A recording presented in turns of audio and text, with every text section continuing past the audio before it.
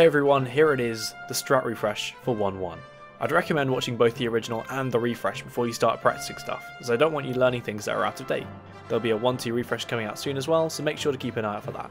This level has barely changed since my video, except for the fact that we've made it even more streamlined and have a 423, which is kind of crazy. There's two really small things. The first time save is that you can swim through the water in the waterfall room instead of building the raft. This is actually quite a hard trick, and a pretty rough start if you're learning this game for the first time, so I wouldn't recommend this one until you're fully comfortable.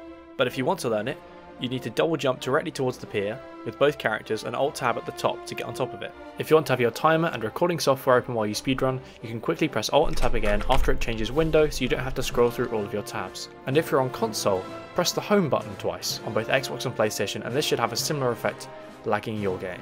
This is one of the main uses of lag abuse.